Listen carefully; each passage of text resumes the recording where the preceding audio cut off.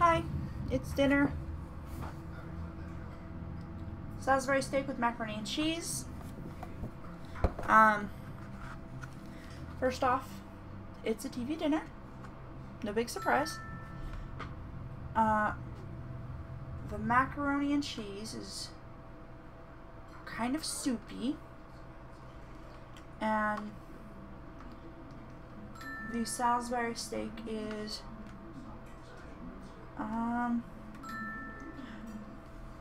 it's a brick of pressed meat. I mean, it's what you expect from a TV dinner. I'm a little disappointed in the soupy macaroni. I'm gonna try the Salisbury steak first.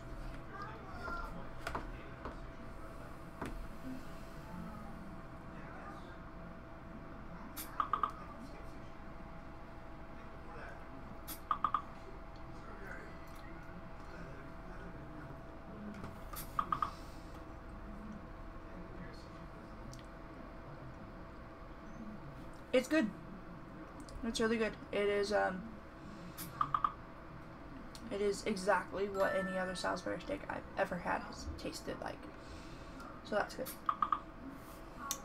The macaroni and cheese, I mean, I kind of want to hope that if I were to leave it, it would thicken, but I know that it won't. So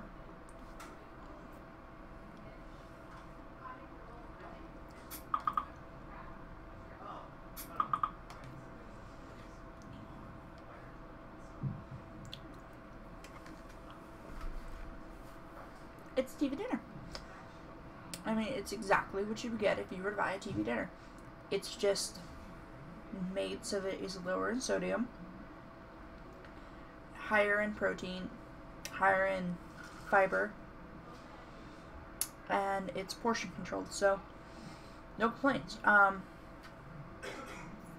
little bit disappointed about the sauciness of it. That might be my part, though. There might have been some secret way of doing it that I haven't figured out. But I'm going to say 5 stars.